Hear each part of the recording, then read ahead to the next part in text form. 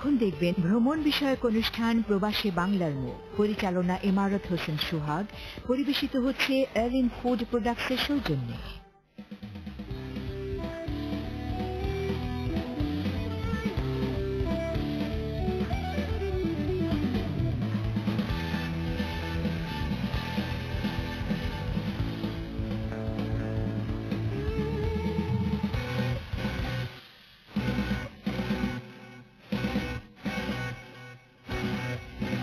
প্রবাসী বাংলার মুখ। সুপ্রিয় দর্শক, আমি অ্যানি খান আপনাদের সবাইকে আমন্ত্রণ জানাচ্ছি এলিন ফুড প্রোডাক্ট লিমিটেডের সৌজন্যে পরিবেশিত অনুষ্ঠান প্রবাসী বাংলার মুখ অনুষ্ঠানটি দেখার জন্য। আপনারা নিশ্চয়ই জানেন আমাদের এই অনুষ্ঠানটি প্রবাসীদেরকে নিয়ে একটি প্রামাণ্য অনুষ্ঠান। এখানে আমরা তুলে আনি প্রবাসী জীবনের সুখ দুঃখ, হাসি কান্না, তাদের জীবনের সাংস্কৃতিক দিক এবং তাদের ঐতিহ্য। আজও তার ব্যতিক্রম হবে না। চলুন তাহলে আমরা আমাদের আজকের পর্বটি দেখে নিই।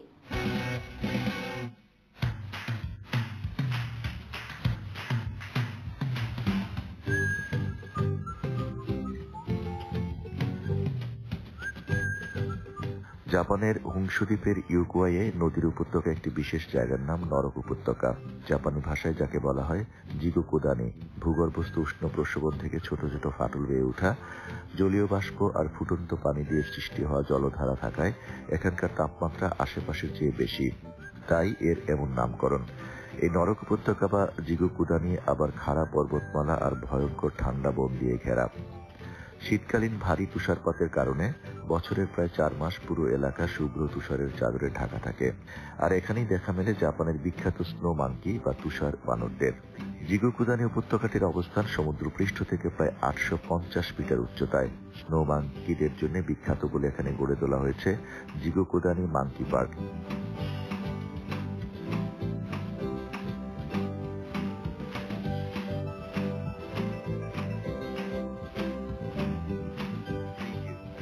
শীতকালে প্রবল ঠান্ডার মধ্যে এখানকার বানর উষ্ণ পানির জলধারে গোসল করে নিজেদের গরম রাখে। বানরগুলো তাদের মাথা পানির উপরে তুলে মহা আনন্দে গরম পানিতে গা ডুবিয়ে বসে থাকে। বানরগুলোর কাজকর্ম এবং এদের গোসল করার ধরন বেশ মজার। এদের আবাস আশেপাশের বনগুলোতে। এরা বনেই থাকে, খাবার সংগ্রহ করে, তবে গরম পানির আরামদায়ক আঁচে গা ভেজানোর জন্য এরা উষ্ণ প্রস্রবণগুলোতে ভিড় করে।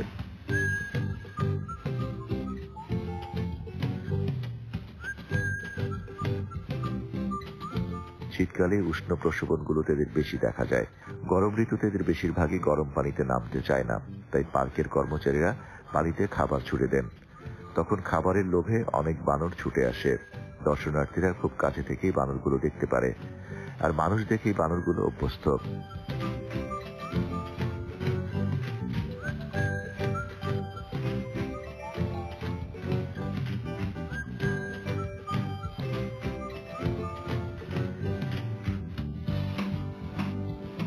অন্য বানরদের মতো এরাও সামাজিক জীবন যাপন করে দল বেঁধে এরা উষ্ণ প্রস্রবণে গোসল করতে আসে।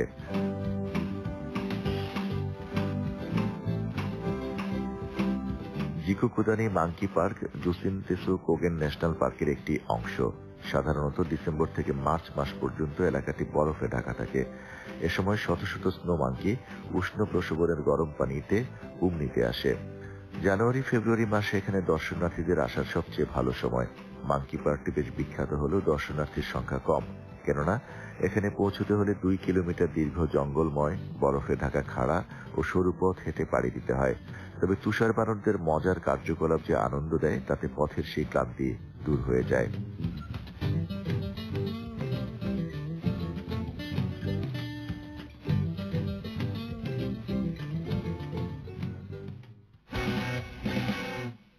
প্রতি বছরই ভাগ্য বদলাতে বিদেশ যাচ্ছেন কয়েক লাখ বাংলাদেশি। বেকারত্ব দূর করে সংসারে সুখ আনতে মাতৃভূমি ছাড়ছেন। তাদের মধ্যে যে কয়জন সফলভাবে প্রবাসে আলো ছড়িয়ে যাচ্ছেন, তাদের মধ্যে শ্রী রঞ্জিত চন্দ্র সাহা অন্যতম। নিজের ভাগ্য যেমন বদল হয়েছে, তেমনি অন্যের ভাগ্য বদলাতেও সাহায্য করছেন। রঞ্জিত চন্দ্র সাহা নটরডেম কলেজ থেকে স্নাতকোত্তর করে চলে যান কলকাতায়। আইনি বিভাগে ভর্তি হয়ে এলএলবি সম্পন্ন করেন কলকাতা বিশ্ববিদ্যালয় থেকে। তারপর দেশে না এসে পাড়ি জমান সিঙ্গাপুরে। একে একে গড়ে তুলতে থাকেন নানা প্রতিষ্ঠান, যা সবার কাছে রঞ্জিত গ্রুপ নামে পরিচিত লাভ করে। ওনারা একজন খুবই অনেস্ট ল ফার্ম, যারা অ্যাকচুয়ালি এখানে যারা আমাদের ক্লায়েন্ট, ওদের পক্ষ নিয়ে ওদের ক্লেমটাকে সেটেল করার পুরো চেষ্টা করে, এবং ওনারা কোনো ওরকম কিছু ফি নেয় না। যত অবধি কেসটা সেটেল না হয় ওরা ক্লায়েন্টের থেকে কোনো ফি নেয় না। সচরাচর এটা অন্য ল ফার্মে হয় না। এখানে মেনলি আমরা কাজ করছি হচ্ছে ইনজিওর্ড ওয়ার্কারদের নিয়ে, বাংলাদেশ থেকে যারা এখানে কাজ করতে আসে, বিভিন্ন রকম কনস্ট্রাকশন এবং মেরিন ট্রেডে কাজ করে ওরা। তো ওরা অনেক সময় অনেক কিছু থেকে বঞ্চিত হয়, যেমন তাদের সুযোগ সুবিধাগুলো থেকে বঞ্চিত হয়, এবং যেগুলো হেল্প করার জন্য রঞ্জিত দা এখানে আমাদেরকে চাকরি দিয়েছে, এবং উনি চাইছে যে ওদেরকে আমরা বিভিন্নভাবে হেল্প করি। এসব প্রতিষ্ঠানের মধ্যে SRC travels and tours private limited, RS global immigration consultancy private limited অন্যতম। SRC travels and tours private লিমিটেডের মাধ্যমে visa processing, ticketing, hotel booking এবং সিঙ্গাপুর, মালয়েশিয়া ও ইন্দোনেশিয়ায় আকর্ষণীয় স্থানসমূহ ভ্রমণের ব্যবস্থা দিয়ে থাকে।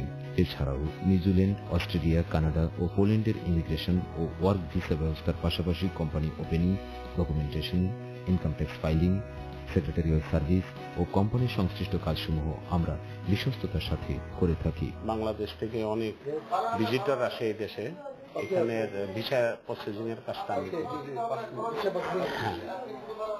নতুন করে একটা কোম্পানি খুলছি, যেটা হলো কনস্ট্রাকশন কোম্পানি। স্টার্ট হয়েছে আমাদের 3 মাস ধরে। এখন আমরা লোক আনার প্রসেসে আছি রঙের কাজ এবং কনস্ট্রাকশন সার্ভিসের অন্যান্য কাজের জন্য।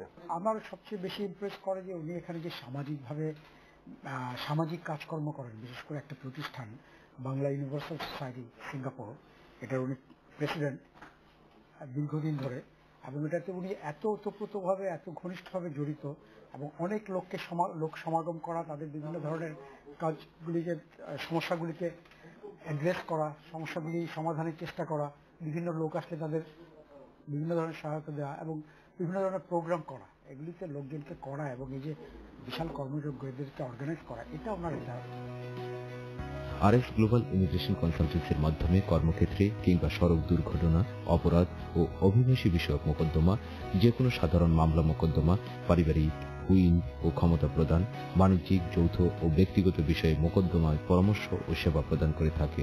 সিঙ্গাপুরে কনস্ট্রাকশন কোম্পানি নতুন এস্টাবলিশ করেছি, এবং এই construction company RDA construction private লিমিটেডের মাধ্যমে আমরা বিভিন্ন ধরনের বিল্ডিং, কন্ডোমিনিয়াম এবং কমার্শিয়াল প্রপার্টি এস্টাবলিশ করার জন্য চেষ্টা করছি। আমি অলরেডি প্রায় 50 জন কর্মচারী নিয়োগ করেছি, এবং তারা অলরেডি কাজ শুরু করে দিয়েছে, এবং খুব ভালো সাড়া পাচ্ছি। এজ এ বাংলাদেশি অরিজিন হিসাবে এখানে বাংলাদেশিদের প্রচুর কদর এবং ভালো ইমেজ আছে।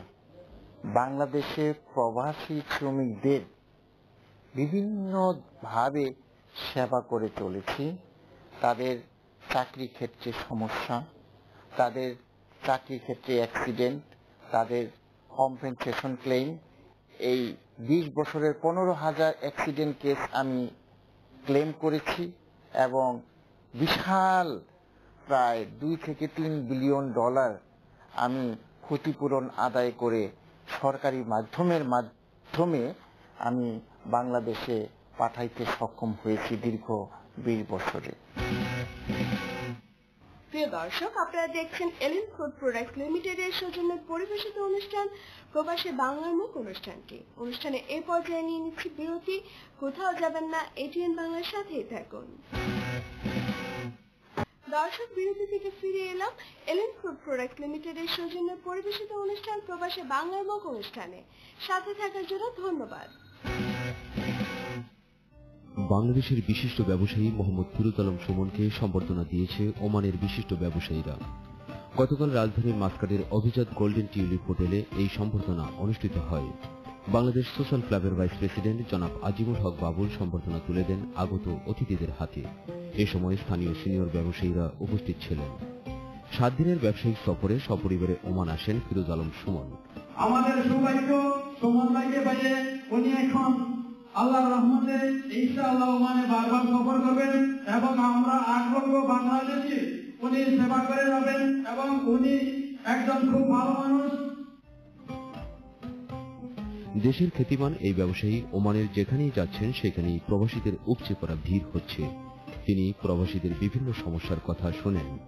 দেশের খ্যাতিমান এই ব্যবসায়ী ব্যবসার পাশাপাশি সামাজিক কাজের মাধ্যমে খুব অল্প বয়সে বেশ সুনাম অর্জন করেছেন দেশ ও বিদেশের মাটিতে।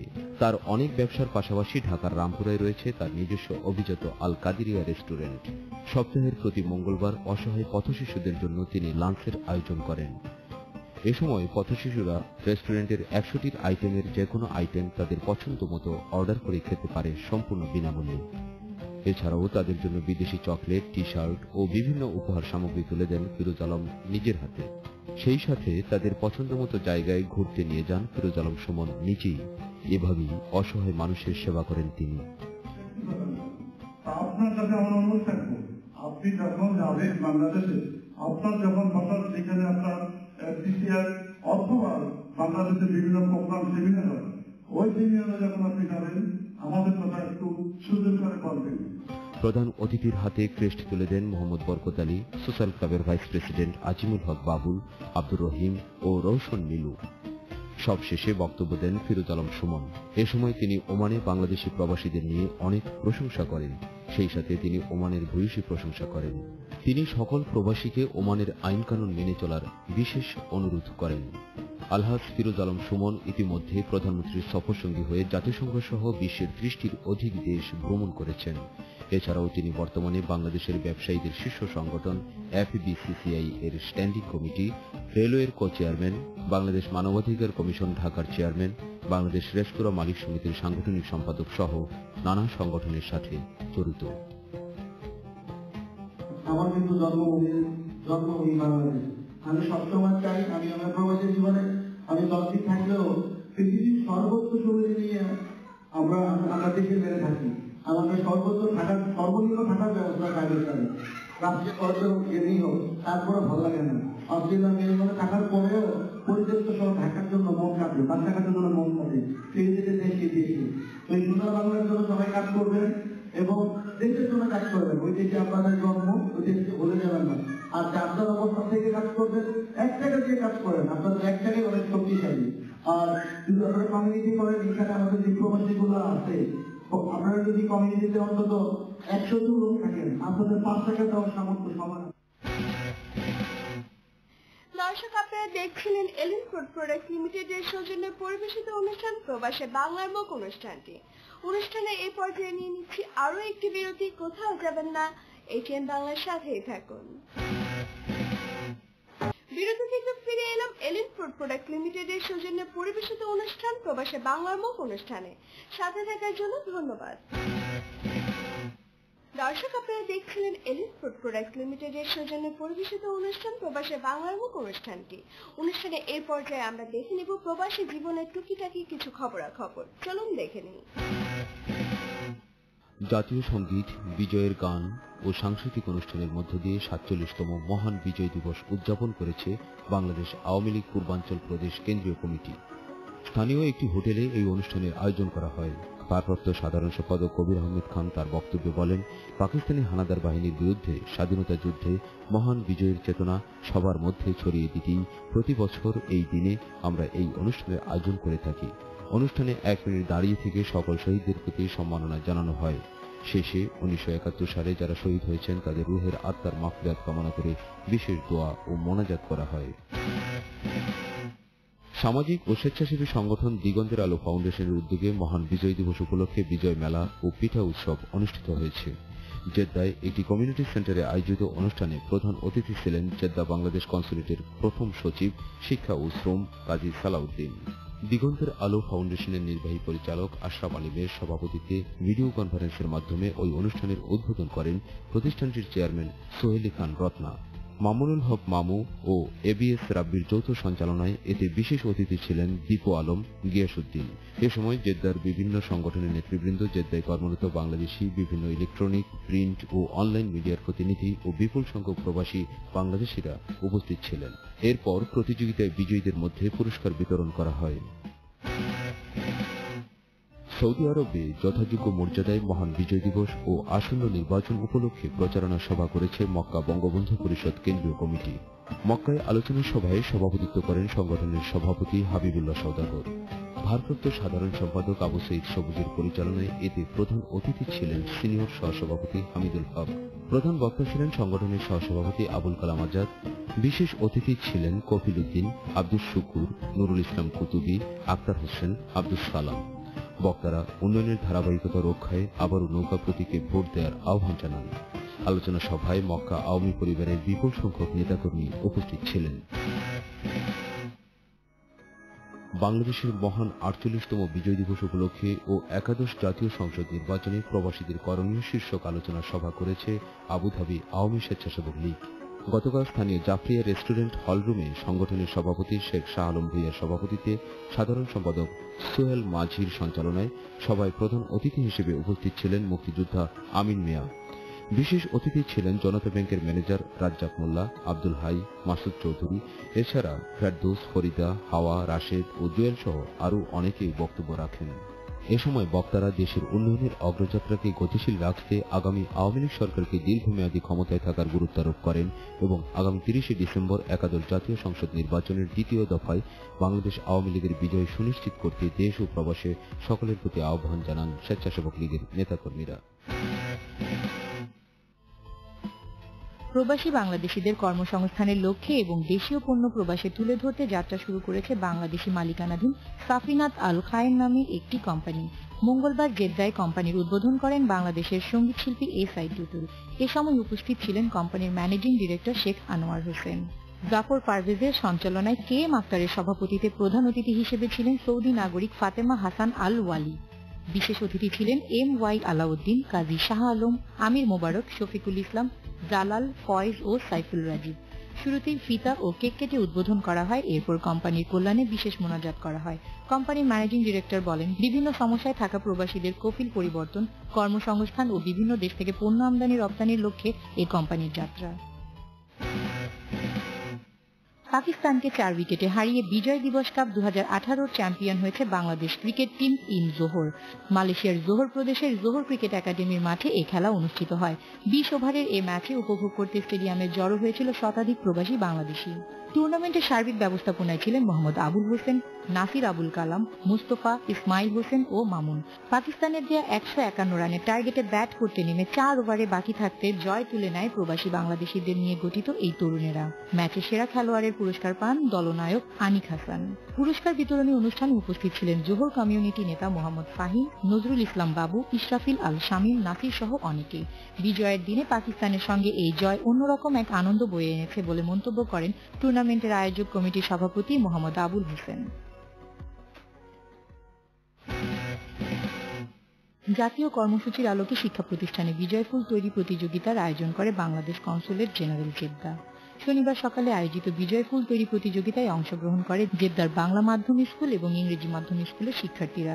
মহান মুক্তিযুদ্ধ এবং শহীদদের স্মরণ বিজয়ের মাসে বিজয় ফুল তৈরির মাধ্যমে নতুন প্রজন্মকে দেশের ইতিহাস, ঐতিহ্য ও স্বাধীনতার চেতনায় উজ্জীবিত করাই এই আয়োজনের লক্ষ্য। কাতারের বৃহত্তর চট্টগ্রামে জাতীয়তাবাদী সমর্থক গোষ্ঠীর নবগঠিত কমিটির অভিষেক অনুষ্ঠিত হয়েছে। বৃহস্পতিবার দোহার স্থানীয় একটি হোটেলে সংগঠনের সভাপতি মোহাম্মদ ইসমাইল মনসুরের সভাপতিত্বে এতে প্রধান অতিথি ছিলেন ঢাকা দক্ষিণ বিএনপির যুগ্ম সাধারণ সম্পাদক আনোয়ার হোসেন টিপু। অনুষ্ঠানটির যৌথ সঞ্চালনায় ছিলেন সাধারণ সম্পাদক মোহাম্মদ নাসের ও সিনিয়র যুগ্ম সম্পাদক মহিউদ্দিন কাজল। বিশেষ অতিথি ছিলেন প্রধান উপদেষ্টা মেজবাউল করিম বাবলা, কাতার বিএনপি সাবেক সভাপতি আবু সাইদ, সিনিয়র যুগ্ম আহ্বায়ক ফেয়ার মোহাম্মদ, সদস্য সচিব শরীফুল হক সাজু, নাসির উদ্দিন। আরও বক্তব্য রাখেন জসিমউদ্দিন, সেলিম রানা, ফজল কাদের, মোহাম্মদ আলী, রাহেল মাহমুদ, ফারুক হোসেন, নুরুজ্জামান, কামাল মেম্বার, মাহবুবুর রহমান, নাজিমউদ্দিন, জসিমউদ্দিন সহ অনেকে। পরে অভিষেক অনুষ্ঠানে মহিউদ্দিন কাজলের সম্পাদকীয় কালুর ঘাটের ডাক ম্যাগাজিনের মোড়ক উন্মোচন করা হয়।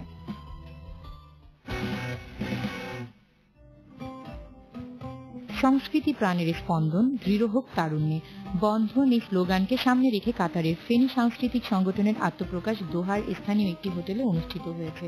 কাতার প্রতিনিধি হারুন রশিদ মৃধা জানান, সদস্য সচিব কবি শামস রবির সঞ্চালনায় এতে সভাপতিত্ব করেন ইকবাল আহমেদ রনি। বিশেষ অতিথি ছিলেন শহীদুল্লাহ হায়দার, অধ্যাপক আমিনুল হক, কামাল উদ্দিন মেম্বার, ফারুক আমিন ভুইয়া, মামুন হোসেন, নাসির উদ্দিন প্রমুখ।